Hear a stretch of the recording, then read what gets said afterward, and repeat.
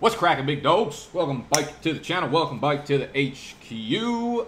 I am Nicholas. This is Big Dogs Gotta Eat, BDGE, Fantasy Football. As always, every single Friday leading up to your drafts, we are doing a 2019 Fantasy Football Mock Draft. We'll be doing that on the Draft app, on draft.com. You can come mock draft with me. This is the single best way to help you prepare for your fantasy football drafts because the ADPs are very accurate. People don't draft kickers and defenses in the 7th round because we don't draft with kickers and defenses. So I open this up to my subscribers and they fill up very quickly. We're doing a 12-man draft. Now it automatically chooses the spot where I'm drafting from. I will be in the 5-hole. Oh, Max got in. Max the animal. I'm about to snipe him every goddamn round. He's actually probably going to snipe me half the time. That's how that works. I don't always pick in front of him. So this is on the Draft app, draft.com. If you are not already signed up, if you have not been practicing for your draft, make sure you do so. And you can add me, and I will invite you to the dozens of drafts that I do throughout the week to help you prep. Draft.com. Use promo code BDGE when you sign up. You will get $3 to draft with. All of these drafts are, you can do free ones, but you can do it as low as $1, which means people are taking them seriously. So again, this is the best way to prep. We are in the first round. Oh, Cali Dog got in. We got Yannick. We got Animal. This is going to be a good draft. A lot of shit to talk today. So, again, 12-team, half PPR. No kickers, no defenses. Just the way it should be. I'm at the 105, and this is an interesting spot because most people here would say easy pick, David Johnstein. And I say no. The only Johnstein we acknowledge is Ricky Johnstein. That is my alter ego. That is my fake name I use when I go out. When I used to go out in college to pretend to pick up girls, which never worked. But beside the point, DeAndre Hopkins. I will take one of these wide receivers over David Johnson all day and tomorrow. I've made this point. It's almost a moot point at this point. Wow, I just said point like 40 fucking times in a row. That was impressive. Their offense, the Cardinals' offense, has looked fucking terrible so far in the preseason. Like, I know everyone's excited only because Mike McCoy... It's like two ends of the spectrum where Mike McCoy was so bad last year that you have to get excited for the Cardinals this year. There is a very real chance that this offense and this whole thing in Arizona just doesn't work out. What we've seen so far in the preseason is David Johnson working as the workhorse. There we go. Animal fucking faded David Johnson at 6. Went for Julio. I like that pick. That's probably what I would have done as well. David Johnson's working as a workhorse. However, every single play there is a ridiculous amount of penetration on the offensive line, which they did not do a good job whatsoever attacking in the offseason. They barely signed free agents. They didn't attack it in the draft. All they wanted to do was get weapons. And I understand, you know, that's how a college recruiter would work, right? You want to get weapons because in college, those explosive, up-tempo playmaking shits work. Not in the NFL. Not up in here! Sorry, I'm excited. It's Friday. We got the second annual Big Dogs Gotta Eat draft weekend coming up. Actually, if you're watching this on Friday, then it's already in the middle of the draft weekend. I'm probably like 4 or 5 margaritas deep already, if we're being honest. We will be live streaming the draft Saturday, 1 p.m. Eastern Time on my YouTube channel. So make sure you subscribe to this channel. Make sure if you enjoy this video, you hit that thumbs up button. David Johnson, they've looked terrible. I understand people are saying they're hiding their offense, but they're not creating fake plays to run. These are the plays. These are a lot of the schemes that they're going to be running throughout the season. Might be at a little bit of a slower pace, but it's not working. The offensive line is getting crushed. David Johnson's getting hit in the backfield on every throw. He has not lined up in the slot on a single play. Maybe that's something they're hiding, but it looks like these are the plays that they're going to be running. Hasn't looked good. On another note, the Cardinals, Christian Kirk has only played on 13 of the 28 snaps that Kyle Murray has played on. That could be them resting him, but typically you want to get your ones all running together for the preseason, especially when it's on limited snaps like 28 from Kyler Murray. They just signed Michael Crabtree. I'm sorry for all the nonsense in the background. We're getting an addition to my apartment. We've been making some good money this summer, and I'm like, fuck it, let's build another room to put a jacuzzi in so I could just lay in it. My bathtub is kind of gross. So I said, fuck it, we're going to build a jacuzzi. I don't even know what I'm mumbling about anymore. These videos are hard to make, man. It's just like an hour-long stream of me spewing nonsense. So they signed Michael Crabtree, which is weird. It doesn't really make sense to me because if they wanted a veteran presence, they could literally just look at their fucking depth chart and say, hey, Larry Fitzgerald is sitting there. So it's clearly looking to me like they have an issue with their current wide receiver group. I mean, Hakeem Butler is going to be on the IR, which maybe that is, you know, a little bit of a reason why they went outside Michael Crabtree because I think they're both, possession guys that kind of fit the same role. But the Christian Kirk thing is scaring me, and I talked about this on the BFFs podcast I went on yesterday on the Fantasy Sports Network. I'm so far out on Christian Kirk in like the 6th round of redraft leagues. I just don't think he's no longer a value. He was fun drafting later on in the drafts when he was 9th, 10th round because the upside was absolutely there, but you're factoring in the downside. Now you're not factoring any downside. 6th round, like he has to go for 900, 1,000 yards and like 6 or 7 touchdowns. This offense might be terrible, and you might have just wasted a 6th round pick, which is very, very high level. Now I'm at the 208. We started off with, who did I go with first? I forget already. DeAndre Hopkins and Mike Evans. So Mike Evans has been out for the last week or so. He won't play in the Friday's preseason game. It's not supposed to be a major concern, quad, groin. I will have Dr. Morse back on the channel this weekend. We're filming Sunday. It will be out Monday. I'm actually going to, I'm going to hit him up right now. A doc. We're going to add Mike Evans to the list.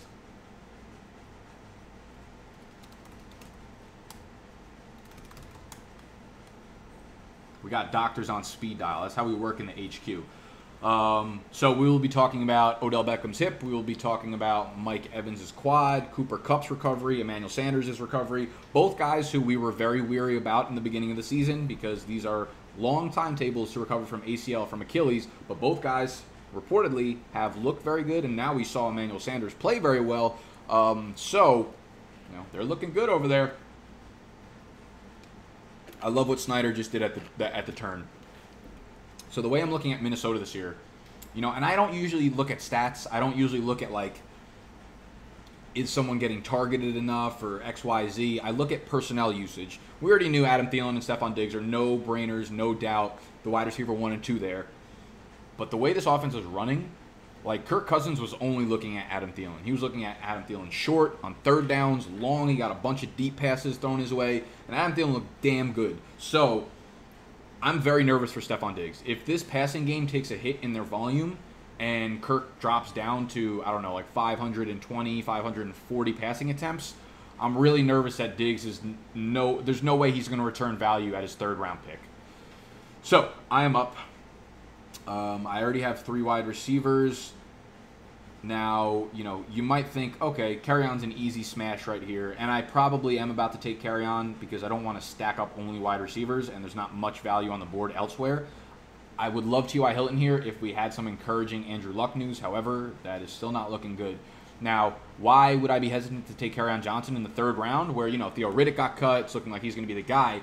In their last preseason game, Kerryon Johnson got pulled on 3rd downs every single time he was on the field. So he was running with the ones. They had 3 drives or whatever. 3 times he got pulled.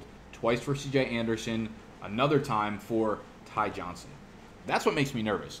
If it's 3rd and 1, it's just a short yardage situation, and C.J. Anderson runs in there and just rolls his meatball ass to a 1st down, sure. I don't need Kerryon Johnson taking those hits. But the fact that Ty Johnson was in there, he's like a Kerryon Johnson. He's a little bit faster, but he's like a Kerryon Johnson light. So if you're going to play Ty Johnson with the first team on 3rd downs, why not just play Kerryon? So, they've been talking about it being a running back by committee. Kerryon Johnson's obviously the workhorse here. He's obviously going to be the RB1 in the backfield. But the preseason usage, guys, this is very, very important to make note of. And in the Big Dogs Draft Guide, which is available on BigDogsDraftGuide.com, in the Bible, after every single preseason week, on top of the giant, yeah, you like that little intro picture? On top of the giant margarita that I'm drinking right there. It's a world record, 267-ounce margarita. I finished it all by myself. They're not actually there in the picture. I like that when I film with the webcam and I'm showing you guys something on the screen, I put my hand over the screen. I've done this like 5 or 6 times this summer, as if you guys can't see that. But it's literally only me that can't fucking see it. So we have an entire strategy write-up on how to attack your fantasy draft, position by position by position. And then after each preseason week, even kickers, like that's how fucking in the grit I went. Why are the pictures not loading? We're having trouble when we're running so much software at once. After the preseason games, we do a giant write-up of every game and all the big actionable takeaways. One of them was about Kerryon Johnson this week. Kerryon!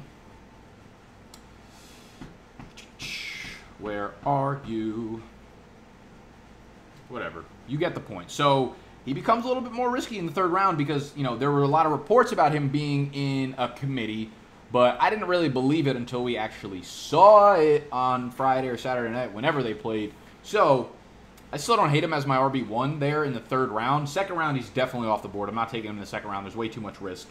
But now he is a little bit scary. And you're seeing Amari Cooper drop because we talked to Dr. Morse. He's dealing with plantar fasciitis. That is an extremely fucking painful foot injury. So I will be staying away from Amari Cooper this year. There's no shot he ends up on my team because he'll be going in the third or fourth round, and I will not invest a pick that high in a guy like that. Now, we're getting into the third, fourth round. One other note, you know, in the beginning of the summer, I was always talking about grabbing one of the top 3 tight ends even in best ball. In season-long leagues, there is, ooh, you motherfucker, Mark, you sniped me. I'm curious to see what Animal does here because he loves Derrick Henry. And I also am curious to see where Melvin Gordon goes. I'm actually purposely not, oh, there you go, he took Melvin Gordon. Ooh, I'm thinking about Derrick Henry here in the end of the fourth round because I'm going to be light on running backs. I like Galladay, but that offense is going to be slow. I already invested in a Detroit Lion, and I'm not trying to get too many shares of them. I'm okay stacking players, especially even if they're 2 different skill players where they eat into each other's workload, if they're on good teams. So I'm actually going to go with Derrick Henry over Julian Edelman.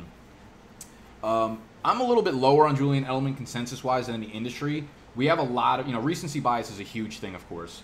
And I think a lot of what we saw from Julian Edelman last year is being carried over into this year as a big recency bias thing. They're going to be adding a lot more weapons to the offense this year, right? Josh Gordon might play. N'Keal Harry is there. All of their running backs are going to be healthy. And I think they're just going to go a lot more run-heavy. So I question the amount of volume that Julian Edelman's really going to get. So he's still a safe floor guy. But I don't know if I really need the wide receiver production there when I have DeAndre Hopkins and I have Mike Evans. So, wow, Miles Sanders in the fourth round, huh? That's the earliest I've seen him go. I will not be taking him there. Derrick Henry I got at the end of the fourth round. Now, Derrick Henry was dealing with a calf strain for about a month. He returned to practice earlier this week. He's still at a much higher re-injury risk rating. I'm glad I got him in best ball. If you guys are new or unfamiliar with draft.com, which you should go sign up for right now, go add me. My username is Nick Ercolano. When you sign up, use promo code BDGE. You will get $3 to draft with. Deposit $10. You will be able to run 10 mock drafts. You know, they take 20 minutes to do, 30 minutes to do. You'll be able to run 10 mock drafts and be fully prepared for your upcoming draft. So, with a best ball draft, you don't actually have to choose who to start. The software automatically picks the best players available at each position each week to start for you. So, Derrick Henry is a guy who's going to be game scripted out of some games. He's a guy that has bust potential on a week-over-week basis. So I don't mind drafting him in best ball. Obviously, the calf is a concern for me. But if he can stay healthy for the next 2 weeks, right, he's got another 2 weeks, 2.5 weeks to rest it, hopefully, and not pull anything. And if that's the case, I'll feel better about it. If he tweaks it, he's off my draft board completely. Ooh, damn, I was hoping Sonny Michel fell to me. So, another thing that I've learned recently. Good pick. I keep getting fucking sniped. Might go with a tight end here. I like O.J. Howard. He's played on almost every single snap with the first team so far. Him and Ingram are close for me, but if I'm going to choose one, I'd rather choose like a high-scoring passing offense, and that's going to be the Bucks. Even if they're not a good team, they're going to be a good. They're going to have a high-volume passing offense, and I'd rather that than Ingram, whose team might really not possess the ball that often, and they're going to give Barkley 500,000 touches. So we'll go to O.J. Howard. O.J. Howard, well, you know what? First of all, a couple guys that you need to be following on Twitter for preseason usage. This guy, Context Matters. I just found out about him like this week. At Dwayne McFarland is doing fucking God's work right now. And I apologize for all you religious people that I just put the F word next to God. It's not my intention. I curse because I can't help it. I actually don't know how to stop cursing. It's an issue. Context Matters. He grinds. He does God's work for us. He's literally watching every game, breaking down who's playing where, personnel usage, snaps with the first team. Something interesting that he found was with Calvin Ridley. And let me find this. Dwayne Johnston. What the fuck? What the Quan? Where's latest?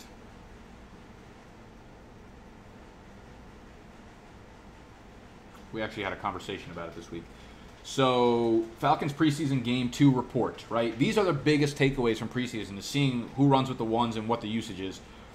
No Julio. Russell Gage took a snap. Matt Ryan played 3 drives. Sanu played Z and slot. Ridley not on the field in 12 or 21 personnel. So, just like last year, Calvin Ridley was technically the 3rd wide receiver. Not in terms of production, of course, but in terms of snaps. He was a 3rd wide receiver. And he will be again this year if we're going by preseason usage. So, that does 2 things. That tells you that Ridley will be on the field about 10% or 15% fewer snaps than we originally intended.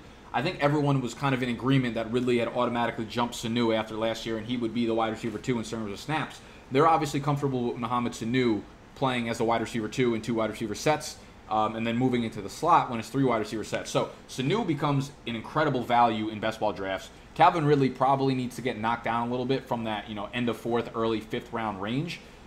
I feel like he fits more into this tier here, where it's like the DJ Moore, and you're deciding between DJ Moore and Cooper Kupp and Robinson. And Cooper Kupp is going to be a guy that, again, me and Dr. Morse discuss on our next video this weekend. Stay tuned for that on Monday.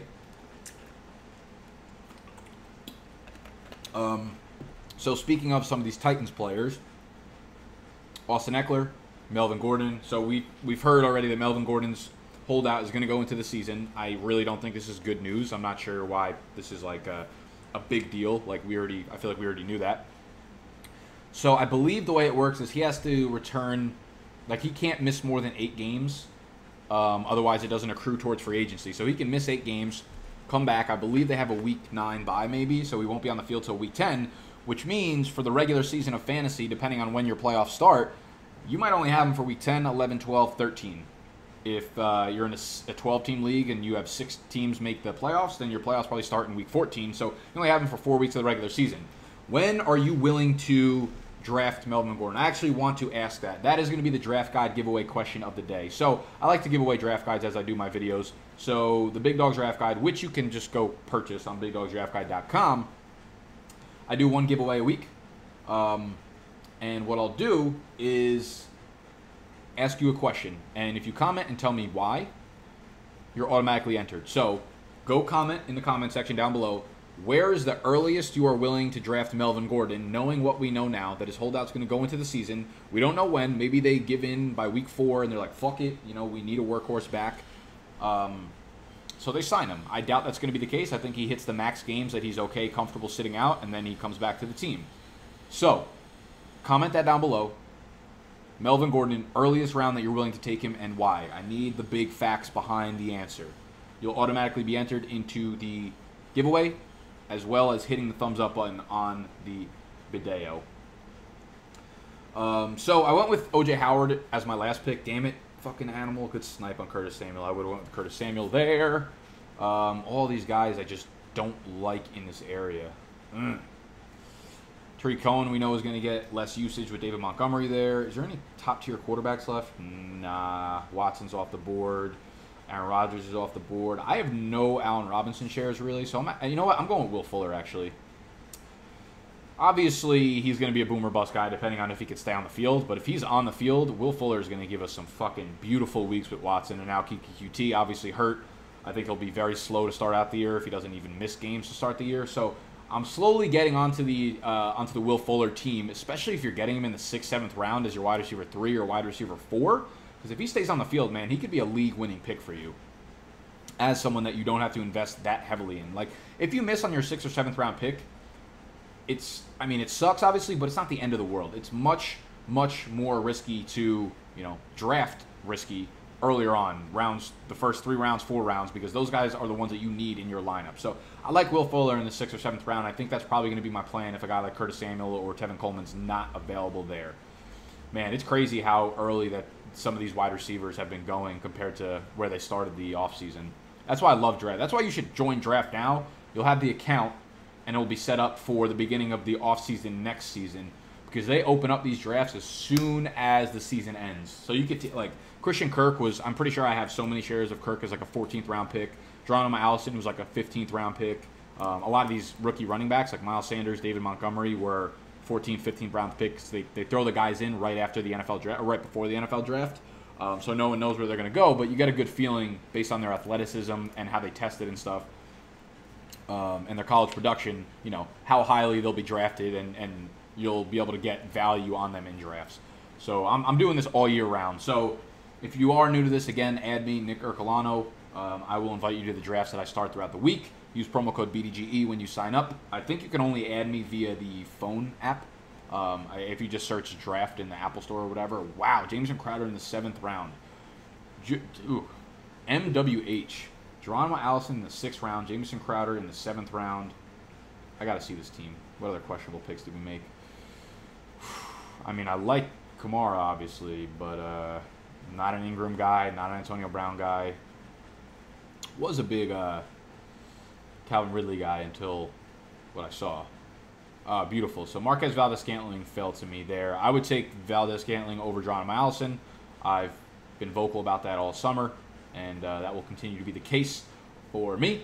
Back to tight ends, though. I was talking about how in the beginning of the year I wanted to leave the first 3 rounds with a big tight end, and I've also talked about how in season-long leagues I will not be doing that because when you get to those 5th round, like that 5th, 6th round area, I don't see a lot of value at all. Like, you can go through these picks and look, and it's just, like, literally from fucking, let's see, from, like, DJ Moore, or you can even probably even go earlier, like Evan Ingram, James White, all the way to, like, really, like, up to this pick, it's one clusterfuck of a tier. So where I see value is at the tight end position. Like, if you're doing your season-long draft and you end up with Hunter Henry or Evan Ingram as your tight end 1, you're going to be completely satisfied with that, right? Even Jared Cook. I like Jared Cook, too. So, in my opinion, when I go with the tight end early, Travis Kelce, George Kittle, Zach Ertz, within the top 3 rounds, it puts you in a really bad pickle with running backs and wide receivers.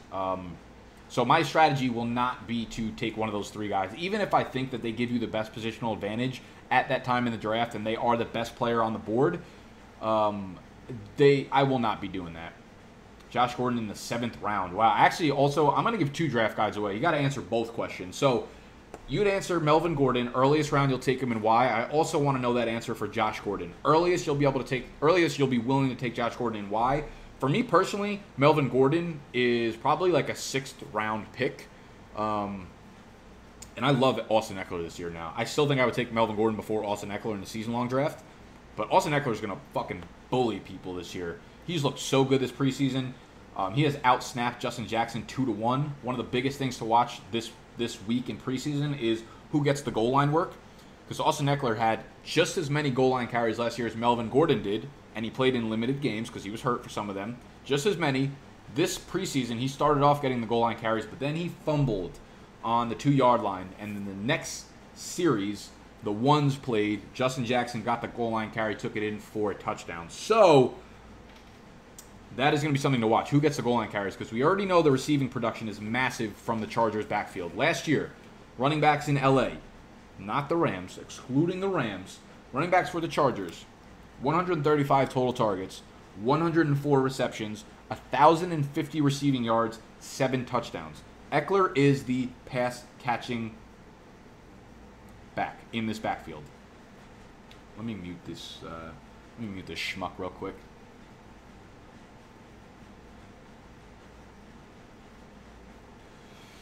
Eckler is a pass-catching back in this backfield. That's not Justin Jackson. If Eckler secures the goal line work and the pass-catching work, there is a very, very, very, very good chance that he is just a borderline RB1 the entire season until Melvin Gordon comes back. So he might single-handedly get you into the playoffs over the first half of the year because you only have to grab him in the 7th round. So I'm very high on Eckler. It's so funny because I dressed at a dynasty team. We did the Go Fade Me startup early on in the summer. I think we did it in May or June. And my running backs were fucking Joe Mixon, Damian Williams, Melvin Gordon. And I'm like, yo, I'm stacked at running back. And I got them all at value, too, because I also have Julio Jones, Julian Edelman, Adam Thielen. And I'm like, oh, my God, my running backs are going to dominate my team. Boom, Melvin Gordon, holdout. Joe Mixon loses all of his fucking offensive linemen and A.J. Green. Damian Williams, hurt, and then running back by committee. It's like, it's gotten pretty damn ugly there for my running backs quickly. Luckily, I have Matt Breida. Luckily, I handcuffed Melvin Gordon with Austin Eckler, so I'm feeling good about both of those guys. But it's just like, it got scary real quick. Now, I am up. Is there value at the wide receiver position? I like that Dante Pettis' value has finally fallen. So, I'm going to grab him here, and I'm going to explain why. A lot of weird reports are coming out that Dante Pettis was, he had to earn his role. A lot of people thought he was going to be the de facto #1 wide receiver in San Fran after the way he ended the year. And I was not someone that was like buying into a Pettis breakout. We saw it was a very small sample size, 4 to 5 games. Jimmy G was not the quarterback at the time, so we don't even know what the chemistry is like. Pettis is not really built to be a wide receiver 1 in the NFL. And then we heard all these reports, right? He got pushed up to, he was like a 6th round pick at some points. I saw him going like the early 6th of best ball drafts, completely out on him at that point. And then we're like, oh, he's running with the wide receiver 2s. Deebo Samuel, Jalen Hurd are getting all these 1s. And then we saw last week's preseason game where Dante Pettis played every single snap with the 1s. It was Marquise Goodwin and it was Dante Pettis running as the wide receiver 1, wide receiver 2 on every snap that Jimmy G was on the field. Jordan Matthews came on the field as the starting slot receiver when they went with 3 wide receivers. So, despite all the reports of him not running with the 1s, he was the wide receiver 1 and on there for every snap. So, now that people are buying into the fake news, all this random hype without actually looking at preseason usage, his ADP has finally fallen back to where it's a respectable pick. End of the 8th round, I'm cool with Dante Pettis because if this offense actually plays well like a lot of people are expecting it to, Pettis will eat there as the wide receiver 1. Obviously, he's not the weapon 1 because Kittle is the guy there. But I like the value all the way here at the end of the 8th round. I have not taken a quarterback yet. I would be okay grabbing Andrew Luck in like the 9th round or so. I'm kind of hoping Matt Ryan falls to me. What I always do in best ball drafts is try to stack a quarterback with a weapon on the team that I have. So I'll look at my weapons, usually wide receivers. Deshaun Watson's going to be off the board. I can grab Jameis Winston, O.J. Howard, Mike Evans stack would be beautiful right here. Boom. Okay, it fell to me. Last video I made, I remember I went nuts because I stacked up Robert Woods and Brandon Cooks, and then someone fucking sniped me on Jared Goff the pick before. So we're going to go Jameis Winston here. Even though I do think the better value is Cam Newton, I'm going to go with Jameis Winston here. I will grab Cam Newton if he falls back to me in the next round, although I don't think it will happen. Great pick by Animal. There you go. Stacking Cam Newton, Curtis Samuel. I've taught you too well, Animal. I've taught you too fucking well. So I'm hurting at running back, clearly. I need to probably grab some of these guys, and I see Jalen Samuels, who I like. I would actually go with Justin Jackson. I didn't take Eckler, did I? No. I'm not really looking at... in best ball, I do not take, like, handcuffs. There goes one. I'm not going to get Matt Breida. I'll grab Peyton Barber here, though. I won't get... Oh, I'll grab either Tony Pollard or Peyton Barber if Matt Breida doesn't fall to me. Okay, Matt Breida doesn't fall to me. Eventually, I've finally gotten the hype up to where Matt Breida is in the 9th round. He needs to be in the 9th round. I would even probably go into the 8th round. Him and Coleman are going to split snaps like evenly, and this was something I wrote up in the preseason takeaway. The snaps were split pretty much 55 to 45 with Jimmy G on the field. They were using their running backs beautifully. I loved it. They were using them out wide. They were lining up out wide. They were using them in wheel routes out of the backfield, which Matt Breida was targeted on one of them. They were putting them in motion into the slot during the pre-snap motion. Like, this Kyle Shanahan offense is going to make both... I think both guys are good picks right now because Jerick McKinnon's basically out of the picture. I hope fucking Max picks Jerick McKinnon. I feel like he's gonna. In like the 15th round, so I could shit on him. Matt Breida, Tevin Coleman, in my opinion, are both buys. I would rather take Breida at value because I think he's a better athlete, and I'm all in on Breida.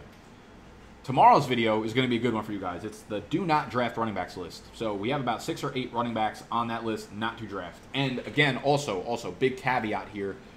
There are about 6 preseason games played tonight that I have not factored my analysis into, of course, because I'm filming this on a Thursday. There will be 6 preseason games tonight, which I obviously have not watched yet. So if anything big happens in the 3rd preseason game, which is always a big game, so there will be a lot more analysis to take away from. That will obviously not be factored into what I'm saying now, but it will be in the Big Dogs Draft Guide preseason week 3 write-up. I usually let the games play out that night, and then I immediately do their game-by-game write-ups the next morning. So, again, if you have not copped the Draft Guide, one, I don't know what the fuck you're doing, because it's literally, I'm confident enough to say this, I usually don't like, it's usually like a sales thing, but this is the best piece of fucking Draft Guide prep that you could possibly get. If you've copped the Draft Guide, do me a favor and go pitch these motherfuckers down in the comment section below. Let them know that this is literally, I'm not just trying to make money. I think this is the most valuable thing that you can buy for yourself to help you prep for the draft, man.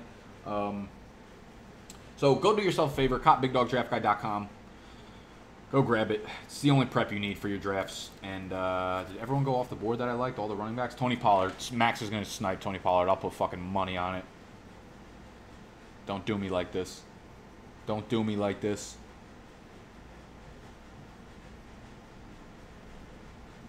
Hey! Ooh. I don't like that pick by Anthony Miller at all. Oh, maybe in best ball it's okay. So I'm going to grab Tony Pollard. Made this point a few times as well. Listen, if you were willing to invest a pick in James Conner last year, there should be no reason why you're not willing to invest a pick in Tony Pollard. Worst case scenario, you just missed out on a 10th, 11th round pick. Best case scenario, you're literally getting the starting Dallas Cowboys running back people. Like, you just got an RB1 in the 10th round. He has played every single snap with the first team in preseason so far. 6 touches on their first drive. This one is that guy. Let me, hold on. Sorry, we got a lot of behind-the-scenes shit going on for the draft weekend.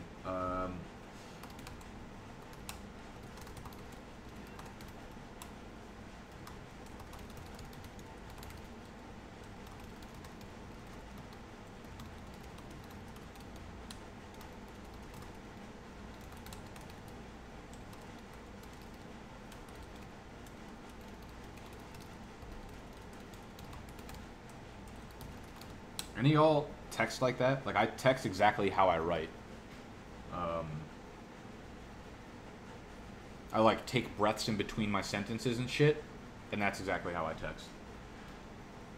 So I'll send, like, 42 text messages at a time, and people probably get fucking big mad about it. So, yeah, Tony Pollard, I have no idea what's going on with Zeke. I'm not going to pretend like I do, but you might as well, for a 10th round pick, you might as well invest that 10th round pick into Tony Pollard 10 out of 10 times, because we know what we're getting if things break right.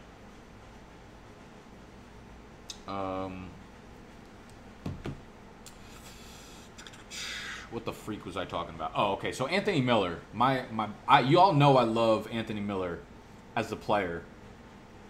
However, he's dealing with this ankle sprain, and then we saw this report today come out about Miller. Where art thou? Where art thou? Anthony Miller could play a limited role in the first few weeks of the season because of the ankle injury. That's a huge concern for me in season-long drafts. Oh, fuck, I'm on the clock. Fuck it, bro. I'm going to take Kiki QT. I feel like that's in the 11th round. I used to take him in, like, the 7th round. What a fucking ridiculous question by Steve. So, Fantasy Jocks, shout out to fantasyjocks.com. If you need any draft boards or championship belts for your league or whatever, go to fantasyjocks.com. I will link them down below. I got a little affiliate thing that if you go through, I get a little bit of kickback. So, if, you're appreciating the video, that's how you hook a brother up. Yeah, they sent me a box for the NYC draft weekend with a draft board and a championship belt and shit. And I told Steve I need him to pick it up because he's going to New Jersey beforehand. He's going to be with me, helping me out for the whole weekend. He's going to New Jersey to pick that up from my house. He's going to bring it to Brooklyn tomorrow. He just fucking asked me if he could keep it in the back of his car. Like, I don't know, Steve. Is the fucking draft board going to melt in the back of your car? I'm sorry. It's a legitimate question, I guess.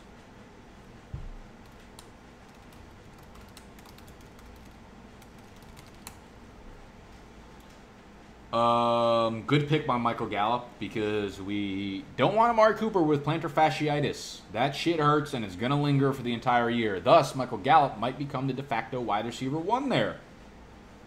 Steve, you can't be saying the C word on camera. How dare you? Who did I just take with my last pick?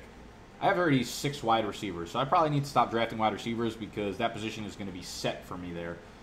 I'm so happy that people were taking Damian Harris with like their fucking 7th and 8th round picks for no reason whatsoever.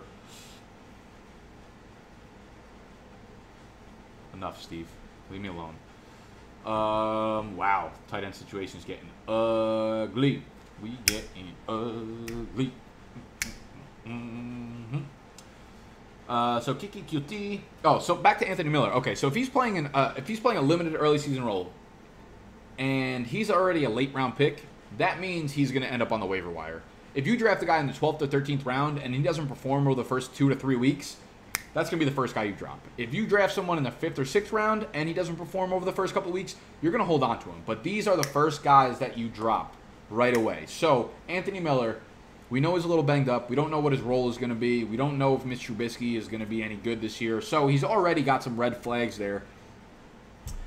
Now you factor in the fact that he might play in a low early season volume role. That almost guarantees me that he's going to be on the waiver wire within the first 3 weeks of the season in your league. So rather than using a 11th or 12th round draft pick on him, what I would do is take a guy like Devin Singletary, who you can get in the same spot. And Devin Singletary might take over as the RB1 in that backfield over the first month of the season. You never know. So I'm definitely going with more high upside than a guy like Miller. So that's a little thing. If you think that, like, if a late round pick is going to have a very small early season role, they're going to end up on the waiver wire very soon, because those are the first guys that people drop. So just a little tip there. And again, y'all, if you're enjoying the video, make sure you hit that thumbs up button. If you're listening via podcast, I would very much appreciate a rating and review. Could be 1 star. I'd slap the fuck out of you if you give me a 1 star. Make it a 5 star. Make it a damn 5 star. Oh my god, my noties are going freaking nuts, eh?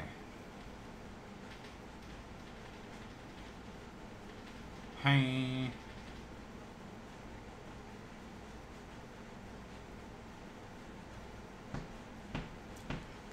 Ugh, that's too much. I can't read.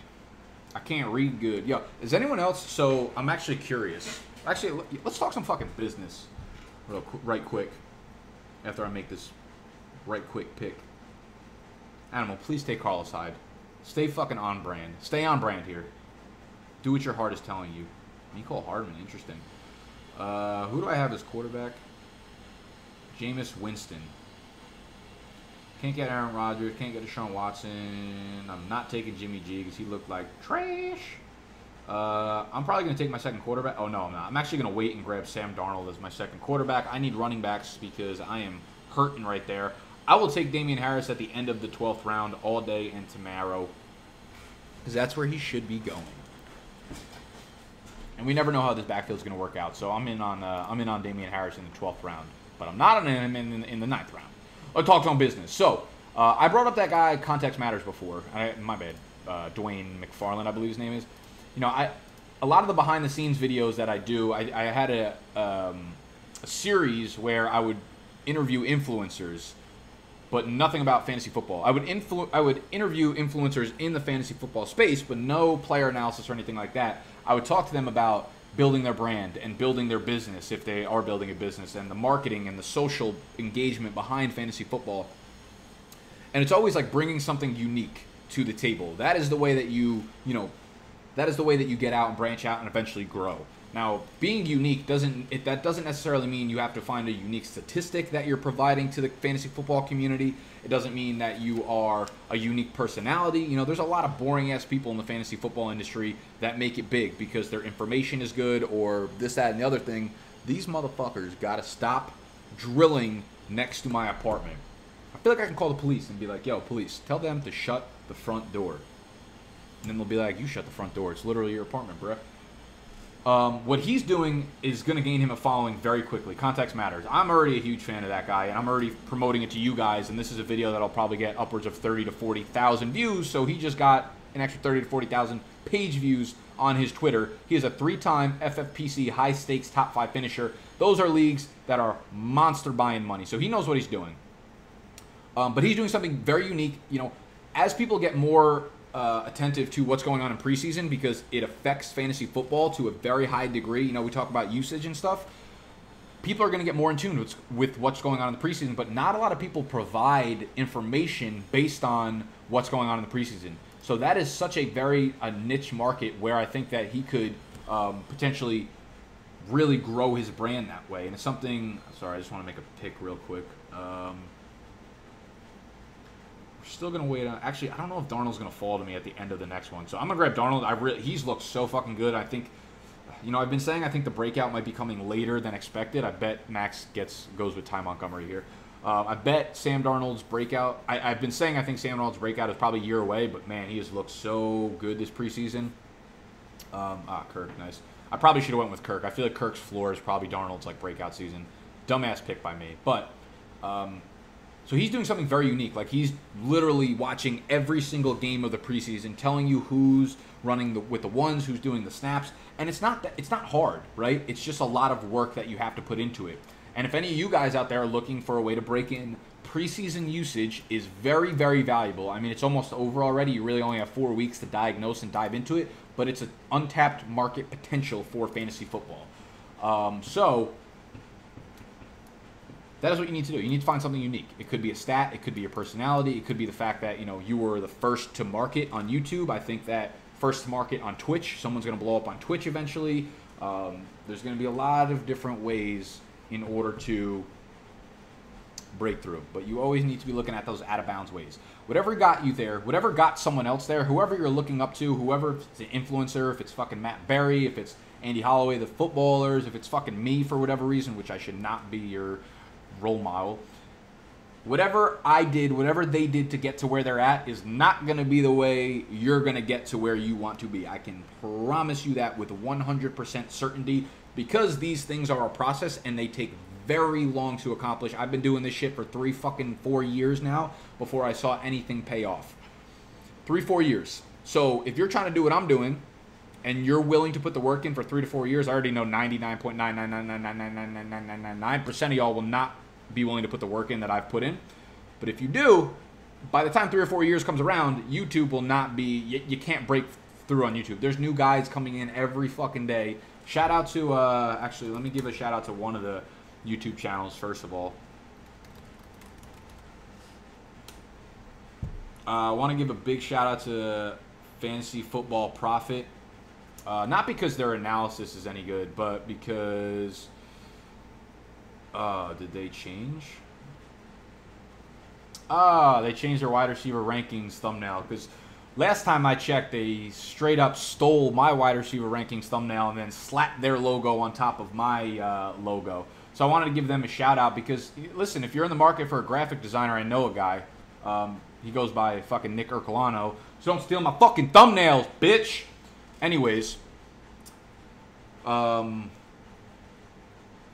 yeah, YouTube's going to be very saturated because you have guys like this hopping onto YouTube every single day and just putting out mass shitty volume of content. We're going to take a quick commercial break because I realize I am a giant asshole and I would like to make a massive apology to Fantasy Football Profit. And we're going to turn that energy over to Fantasy Football Profits. Now this is that we meant to bash. There is my thumbnail. Fantasy Football Profit. Good people. I apologize. Fantasy Football Profits. Frauds, as you can see. Wide receiver rankings. That is mine.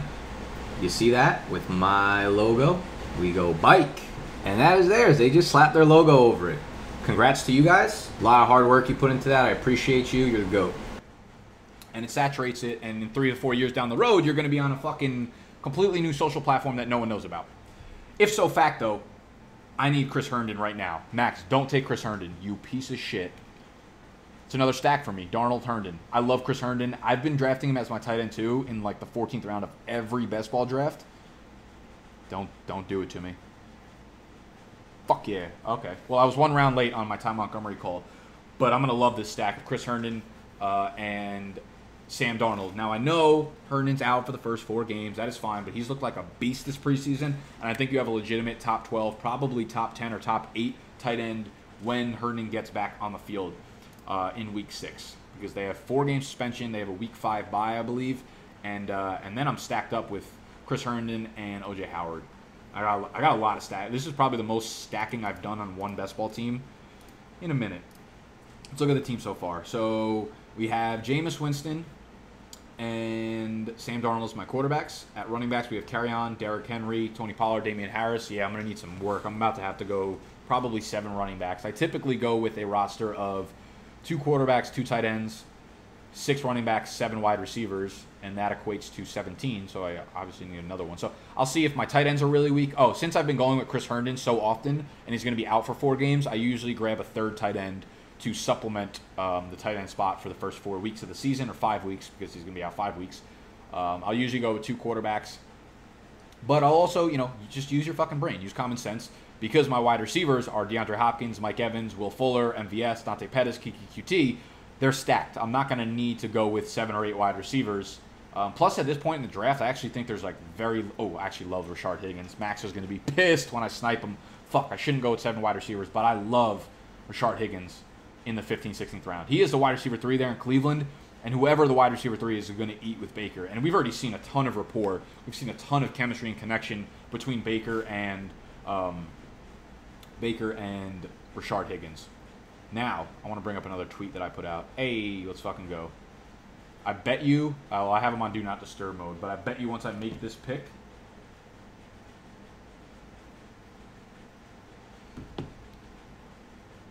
I'm going to get a text from Animal within 5 seconds. Actually, probably within like a minute or so.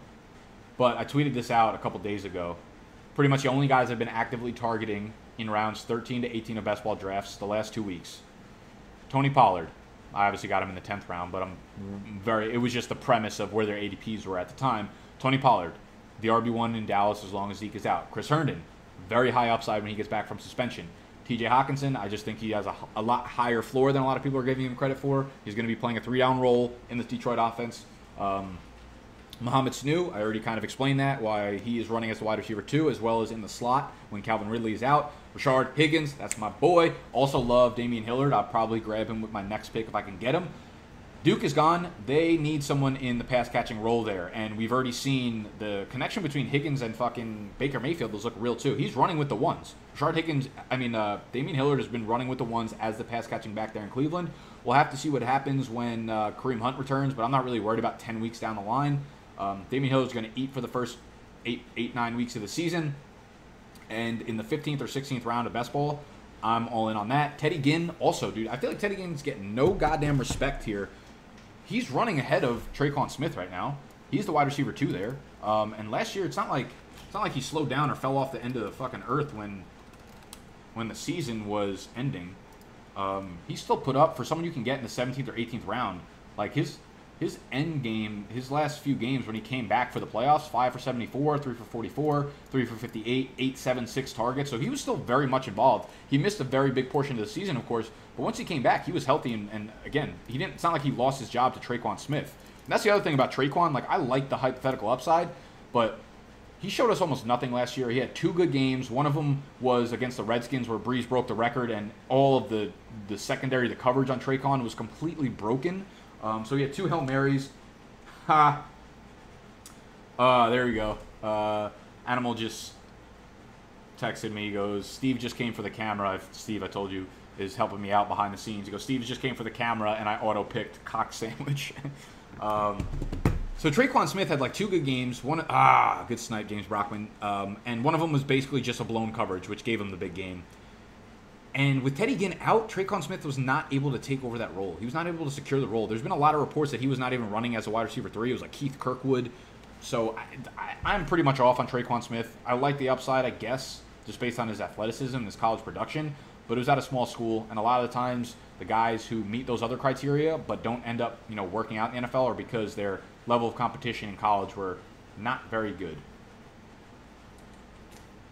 So I'm a fan of Teddy Ginn down there. Who else is on the list? Malcolm Brown.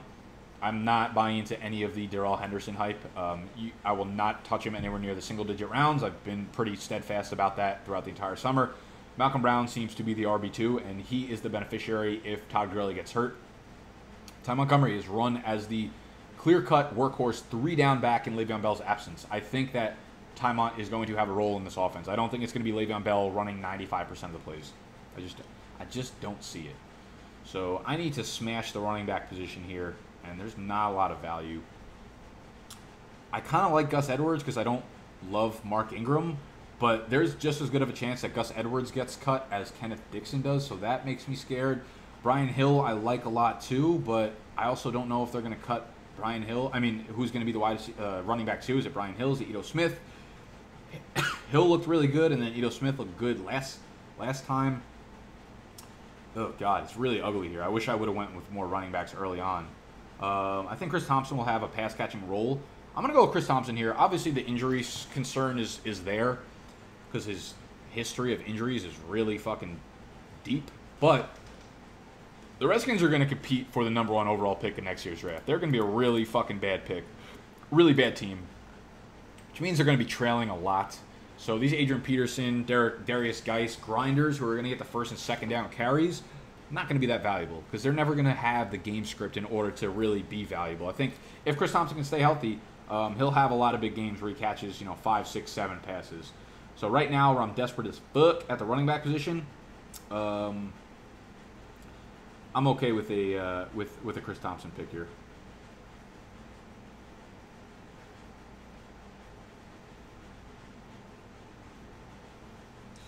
Beep bop boop, beep bop boop, beep boop bop.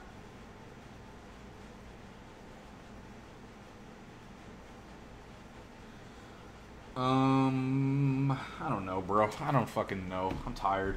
My throat hurts. My back hurts. Can you guys just go give the thumbs up button, please? Can you guys go sign up on draft.com? I have almost 1,000 friends that have signed up already. I have almost 1,000 friends in my profile, which means almost 1,000 of y'all have signed up and added me, which is really fucking cool.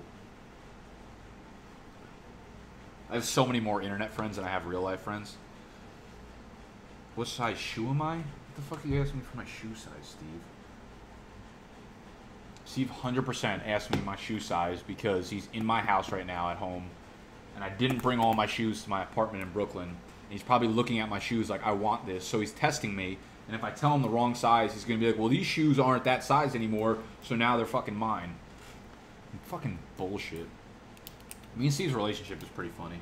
We're kind of like the best friends out of a fucking movie. Like, when we lived in the same town together, he would just walk into my house unannounced, and I would do the same. On Sunday mornings, when I used to live stream every Sunday, which I will be doing throughout the season, by the way.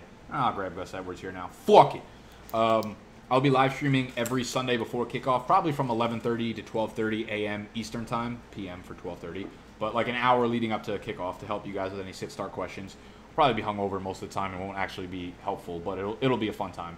We used to do it, and back in the day when I didn't have any kind of following base, there used to be like 15 people watching me on the live stream. It was like super personal, and Steve would always be in the live streams with me. On Sunday mornings, his parents are religious, so they used to tell him to go to church. So they'd make him go to church. And what he would do is just leave his house, take his car, or walk, and pretend he was going to church. He'd tell his parents he was going to church, and he would literally fucking just come to my house. He would walk into my house on Sunday mornings while his parents thought he was at church. So if you ever watched the live streams, or if you go back like 2 years and watch my live streams on Sunday mornings, I think I put them up on YouTube. I'm not sure if I deleted them. I feel like at that time I was cursing a lot and saying a lot of ignorant things that I shouldn't have been saying on the internet. So I probably deleted them. But if you could find some gems back on Bike in the day, Steve will be there, and it's because he pretended that he was at church at the time. Good times. Life was simpler at that time, and I didn't have fucking 30,000 people watching what I say. I gotta be cognizant of that, huh? I didn't think I fucking knew the word cognizant, did you? I don't even know if I used that correctly. I did. I know I did. Who else do I want that's a running back? I don't want any of these fucking guys. I might just make a ridiculous pick. I might take Jeremy McNichols or Mike Boone. Both of them have been balling out, but I want to make like a ridiculous pick here. Let's go with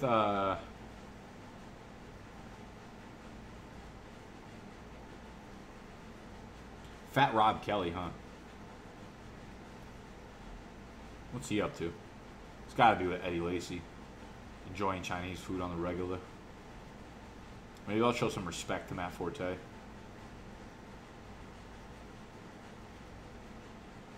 No, we're definitely going Eddie Lacy here. Hundo P.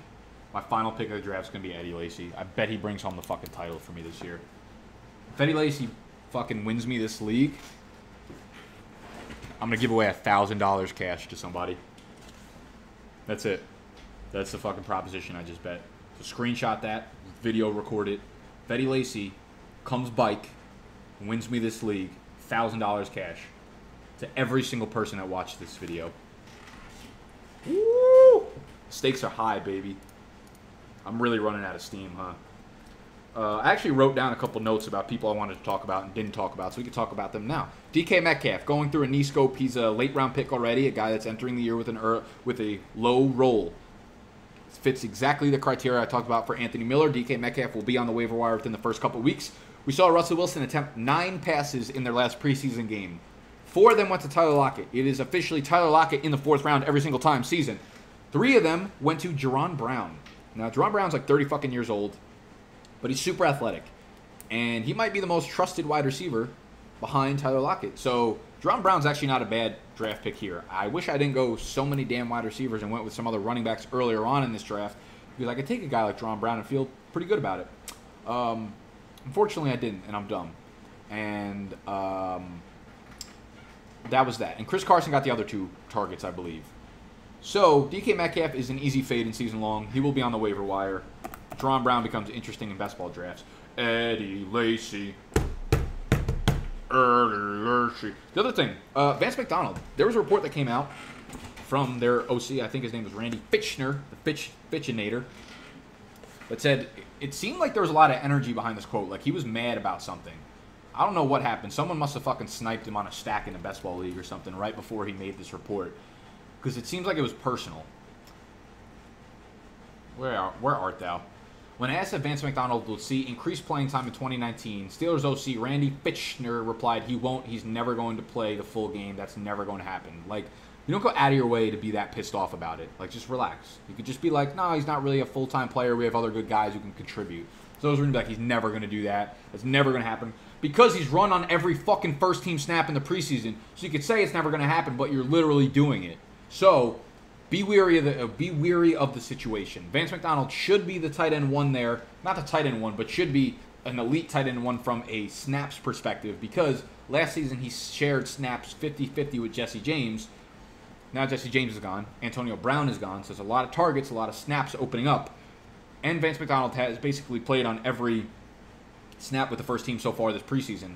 So despite the reports of him saying he won't be a 3-down tight end, he has played like it. This preseason game will be a big teller of whether or not Vance McDonald will be seeing, 70, 80, 90% of the snaps with the first team. So looking forward to that. A lot of things I'm looking forward to tonight in the preseason. Again, my game-by-game write-ups will be available the next morning in the draft guide.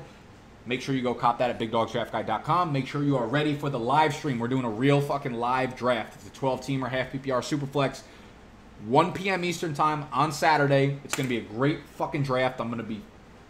You will get my best margarita recipe during that. Something I don't normally put on YouTube.